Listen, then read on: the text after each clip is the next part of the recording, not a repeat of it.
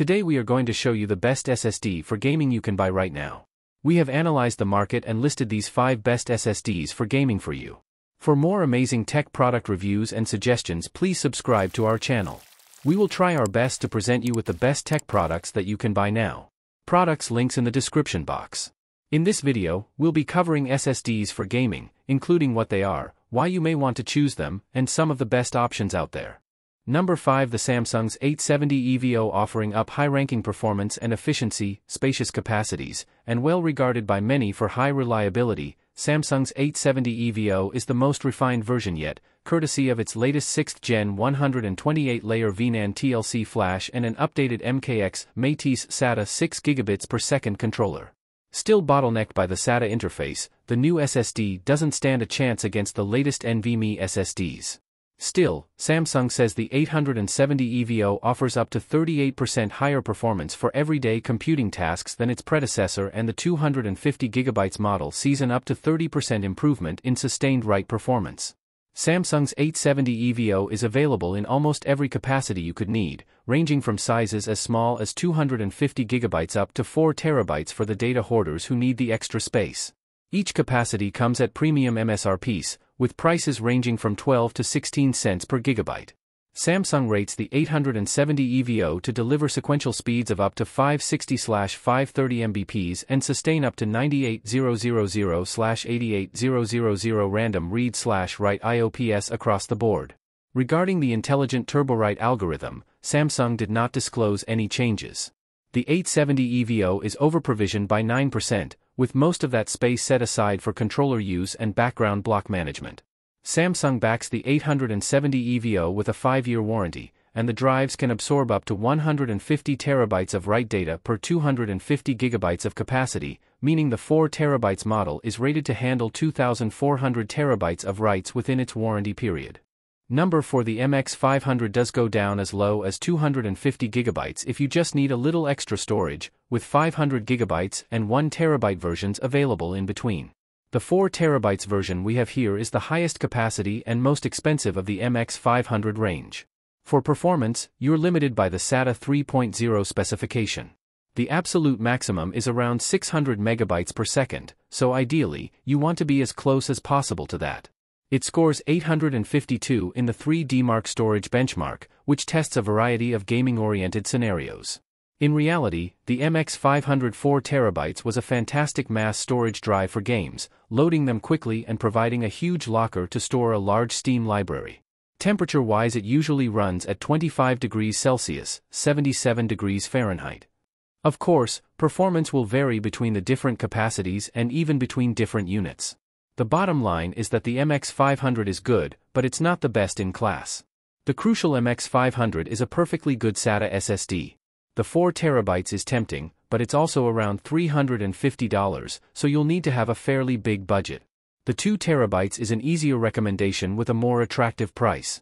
Number 3, the Seagate Firecuda 530. The Seagate Firecuda 530 is widely available in the US, the UK, and Australia in all capacities with a heatsink.is, an incredibly fast and now thankfully more affordable SSD. Seagate Firecuda 530 review unit is the 1 terabyte model. Its thick aluminum all-over wrap firmly encases the silicon and controller nicely while allowing maximum heat dissipation. As expected from a high-performance Gen 4.0 model, the Seagate Firecuda 530 utilizes the exceptional Phison E18 controller. Gaming on the PS5 with the Seagate Firecuda 530 is as quick and painless as you would expect, given what's on the silicon here. In my testing, it achieved a read score from Sony's official benchmark tool of 6,539 megabytes per second, making it one of the fastest I've ever used. The biggest PS5 games: Horizon Forbidden West, with its 99.35 gigabytes file size, jumped from the internal storage to the NVMe SSD in just 1 minute and 19 seconds, or 79 seconds. Equally impressive is Death Stranding Director's Cut, 69.35 gigabytes, which transferred in only 54 seconds. That's well over 1 gigabyte per second, being more to copy your entire game library over in just a few minutes. Number 2, the crucial P5 Plus. The P5 Plus is available in 3 capacities: 500 gigabytes, 1 terabyte, and 2 terabytes. As for sequential read and write speeds, the 1TB and 2TB models of the Crucial P5 Plus are rated for a maximum throughput of 6,600 MB per second read and 5,000 MB per second write. This is very fast. Only a handful of drives the durability ratings for the P5 Plus, as measured in terabytes written, TBW, are 300 TBW for the 500 GB version, 600 TBW for the 1 TB model, and 200 TBW for the 2 TB drive.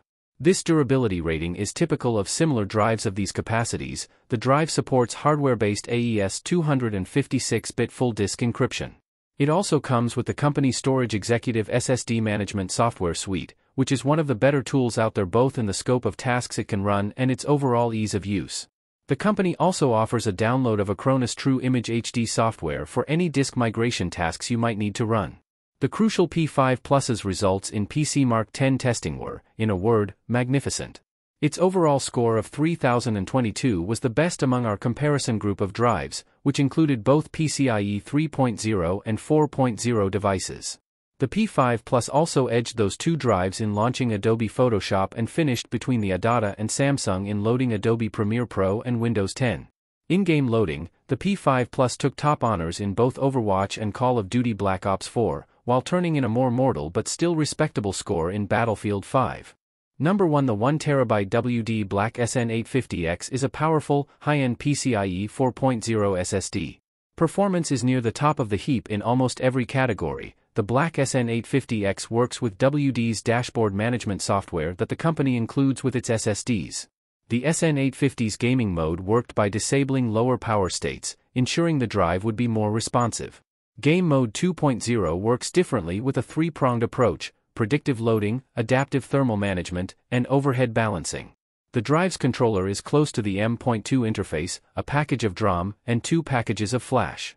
The DRAM module is labeled D9XPG, a 16 GB DDR4 module from Micron with a 16-bit width. This is 2 GB of memory and meets the ideal ratio of DRAM to NAND for the 2 TB test sample.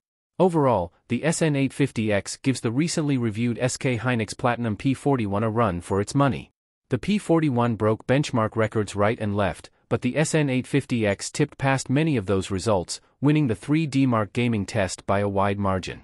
If data security is paramount for you, you might want a drive with AES 256-bit hardware-based encryption such as the Crucial P5 Plus, the Adata XPG Gamix S70 Blade, or the XPG Atom 50.